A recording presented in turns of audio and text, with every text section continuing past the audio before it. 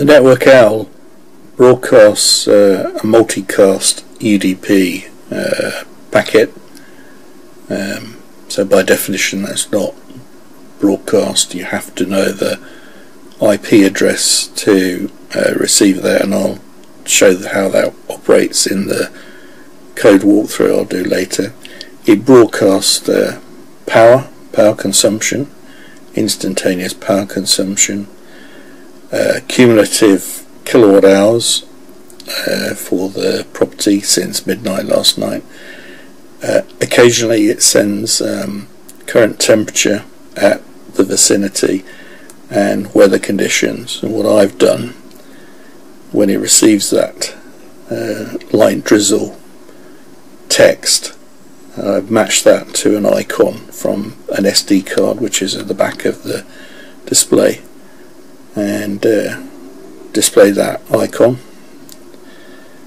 I then draw the data on a graph which is dual axis graph for kilowatt hours and instantaneous watts, and the graph you can see that it's auto scaled up to 2000 watts the peak.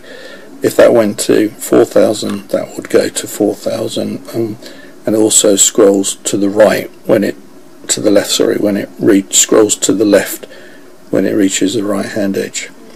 That peak will eventually scroll to the left hand edge, and where it will auto scale down to about 800 watts, and that spike has gone, assuming no further power increases greater than 2000 or 800 in that example there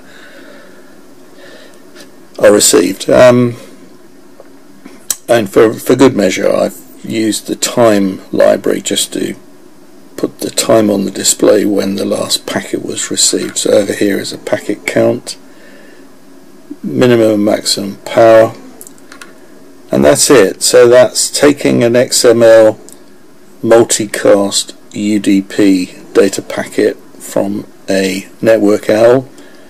The network OWL is receiving the power consumption from an OWL energy monitor, and you can see that's the sort of quiescent power consumption of the property, about 260 watts, drops down to about 170 at night, and so there's no time base per se.